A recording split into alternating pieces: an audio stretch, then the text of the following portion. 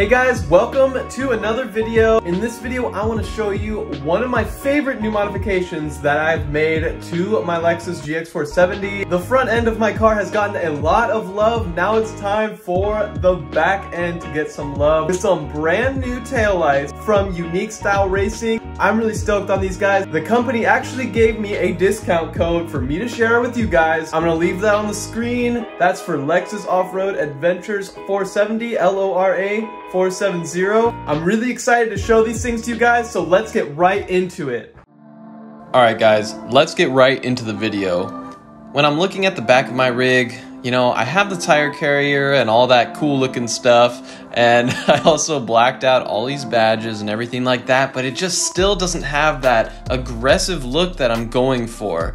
And I determined it's these taillights. I don't fault anyone for liking the way they look from the factory, but they're just not ideal in my opinion. So I'm going with something a bit more aggressive, as you'll see in this video. These taillights are a Toyota Prado 120 style from Unique Style Racing, and they also complete the look of my rig with the blacked out housing design and the clear lenses. Now, there are ways to make your factory taillights look a little more aggressive by tinting and things like that. In my opinion, that's not very safe, and these give me an option to have those clear lenses so everybody knows when I'm stopping and signaling, with the added benefit of looking amazing and getting rid of the red and orange of those factory taillights. Start the install by opening up your rear tailgate, and you'll notice by the taillights there are two 10mm bolts. Just take those out. It's very simple. They look like this.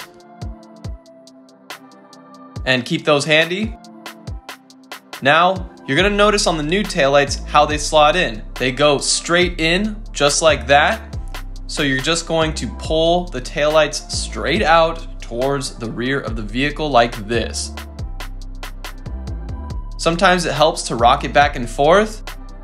And don't try to yank it out just yet. You have to remove the harness plug that's right back there. And there's only one of these, so you're only doing this once, which is very convenient.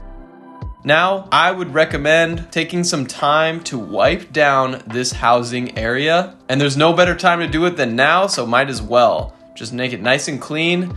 Now you're ready to install your new USR Prado style taillights. The first step is going to be just to line up that harness plug and plug that in.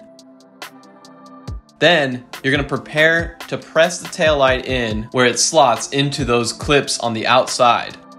So there's the top one, and there you see the bottom one. Make sure these are lined up before you go pressing the taillight in, and it slots in just like that.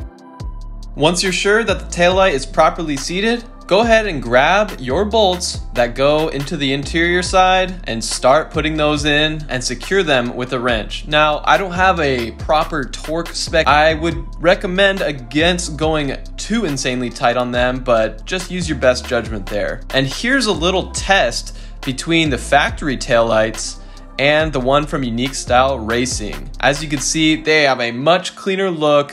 All of the functions are very bright. Importantly, they look really good and they're easily discernible to everybody on the road. The passenger side's a bit more tricky because you have to deal with the tailgate where it mounts to the side of the body, but it's the same exact process. Take out those bolts, remove it from those clips straight out towards you, and you might want to close the tailgate for when you're ready to get the harness out because it gives you a bit more room. And as you can see, it comes out just like the driver's side. Again, clean this area because you're never gonna get a better chance to do so. And just like before, line everything up, hook up that harness plug like so. And when you're able to line up those two clips on the top and bottom, you're just gonna press everything in towards the front of the vehicle.